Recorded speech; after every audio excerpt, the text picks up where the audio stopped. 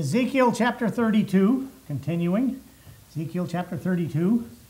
And let's see, we left off verse 4, then will I leave thee upon the land, I will cast thee forth into the upon the open field. This was again the sixth prophecy against Egypt.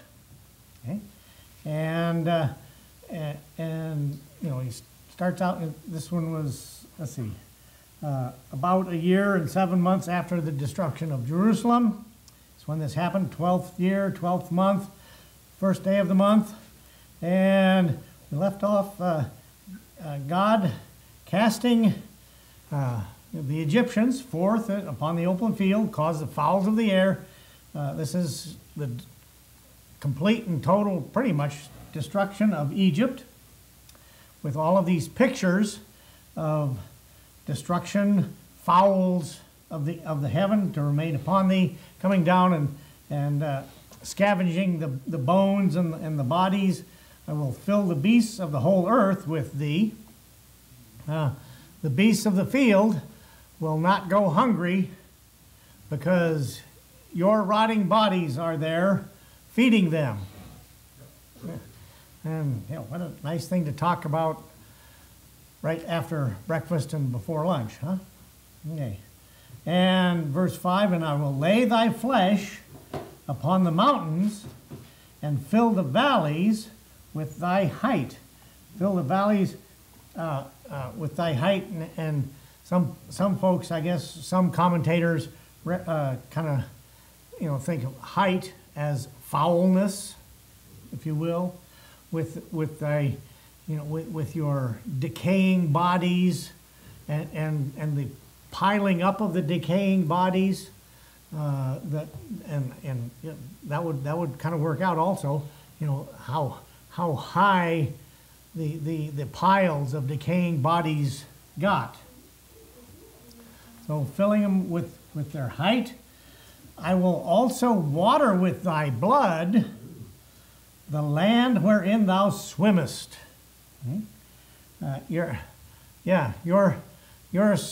Well, that's kind of the, you know, the land you're swimming in, the idea of swimming in the land would be, you know, living in the land, you know, like fish, you're living in the land.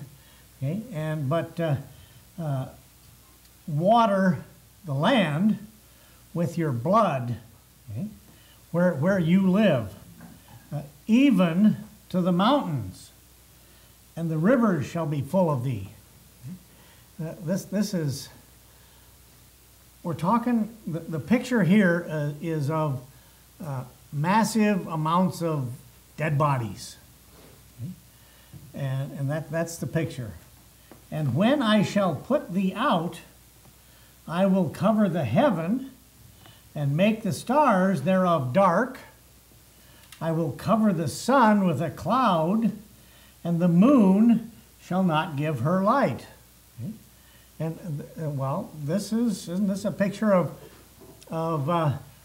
what's going to happen during the tribulation?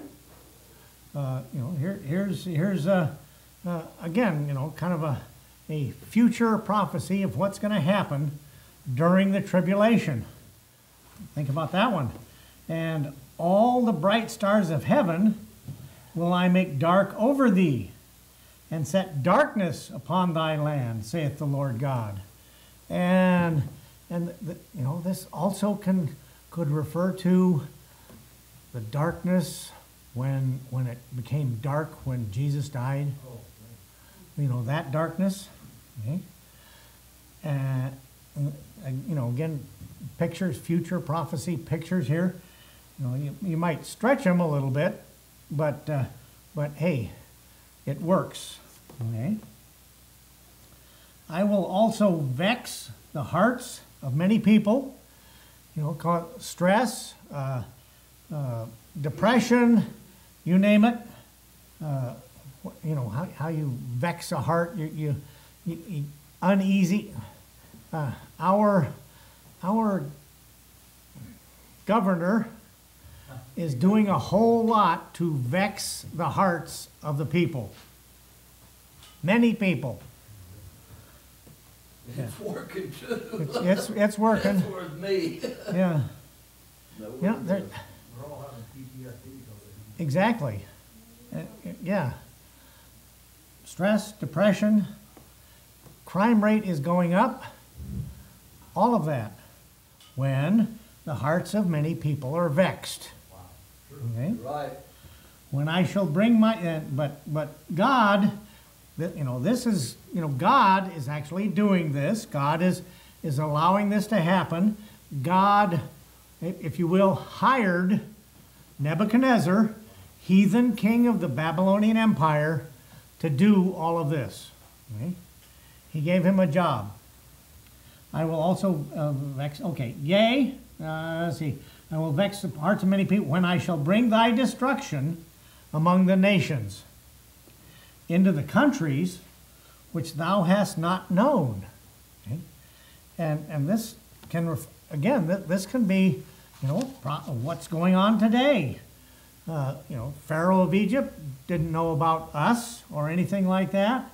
And, your destruction will be noticed by, I said, all of these archaeologists who are going in and finding all of this, all these towns, all of this destruction, okay, and all of these countries that he has not known, that bring thy destruction.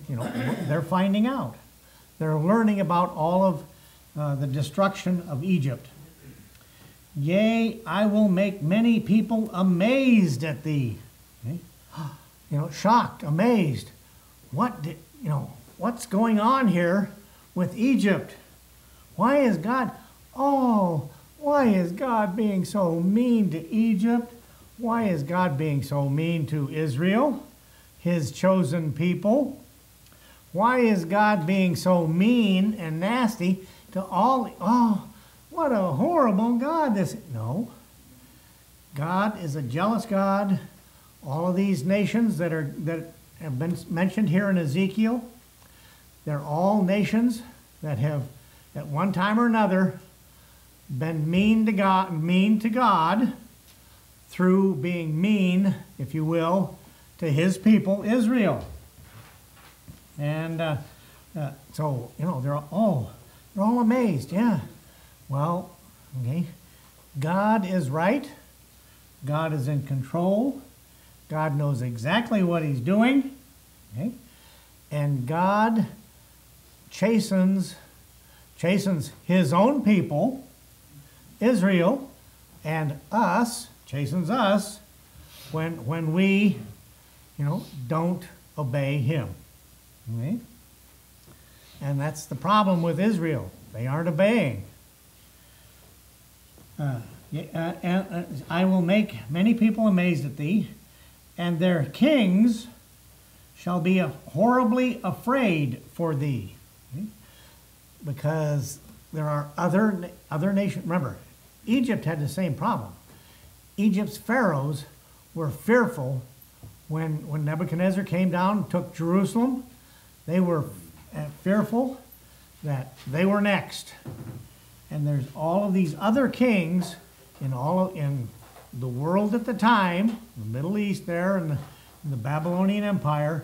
All of these, if you will, kings of small city states, whatever. Hey,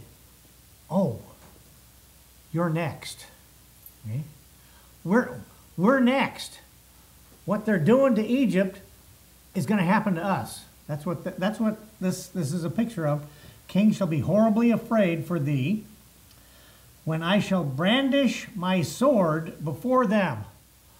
All God has to do is, sword rattling, waving the sword around to all these other nations. Straighten up or fly right. Straighten up and fly right. What? Oh, I think I messed that up. Yeah. Straighten up and fly right, or else. And they're getting this fear, or else, yeah. And they're seeing, okay, when I shall brandish my sword, and they shall tremble at every moment, every man for his own life in the day of thy fall. The day Egypt falls, nations will tremble. Okay? Yes, actually.